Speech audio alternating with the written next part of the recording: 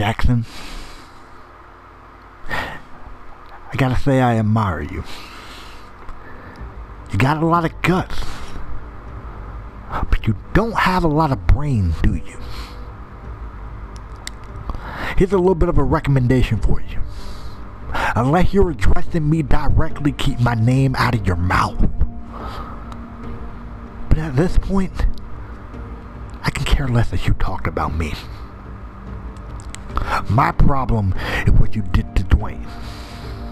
You challenged him, but then you jump him and stomp his head into the windshield.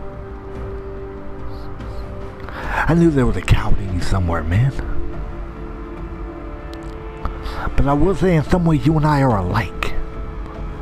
Because I remember coming in, I was cocky, I was confident, I was on top of the world, I was untouchable.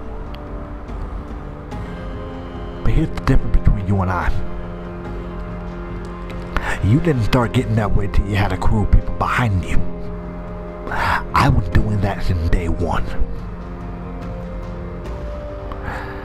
And I can promise you this, Jackson. You woke something up in us. You woke something up in Dwayne and I. Because when Dwayne fully recovered, you're gonna get the old us. The old us that didn't care about authority. The old us that didn't care who we heard as long as we got a hold of someone. TCW, all of you are marked men. And yeah, we may not be the biggest and the baddest, but I can promise you we hit the hardest. So Brandino, I face you on AOR.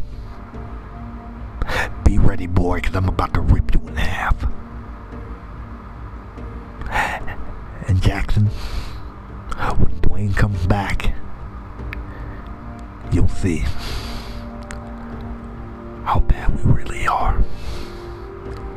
So thank you.